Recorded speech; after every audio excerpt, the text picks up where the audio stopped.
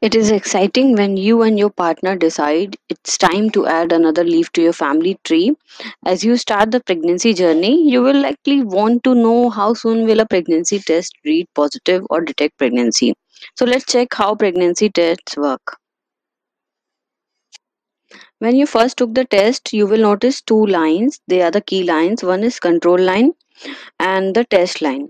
So control line acts as a reference indicating whether the test is functioning properly or not. It typically appears first and confirms that test is working as indicated. If the line fails to appear, it is wise you go for the instructions again or you take another test. Then is test line. Let's focus on the test line which holds the answer you are seeking right now. So you may notice a subtle transformation taking place. It could manifest a faint shadow, a subtle streak line, or a bold, unmistakable line. So it has different meanings. So let's check next slide for the results. Visible line appears on this test line regardless of the intensity. It indicates presence of HCG, that is pregnancy hormone, in your urine. So cheers, it's a positive result, keeping in mind that even a faint line can signify a positive outcome.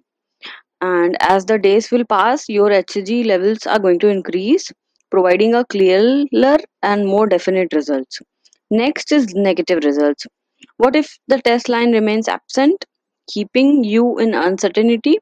Negative line can be disheartening, we understand, but it's important that there are various factors. Maybe the timing of the tests or HCG level is low in your urine. In such cases, the test or go for the guidance of a gyno. Then is invalid test. In some cases, the test may provide a invalid result. So that happens when you see the control line is not present, or when you see a blur line. So, or maybe the kit is expired, or check the manual again. So try these tests. So in a lump sum, if you see one line in test line, uh, you means you are pregnant. If you see two lines clear away, that means you are pregnant. If you see just one line on the control line, that means you're not pregnant. Test is being taken properly.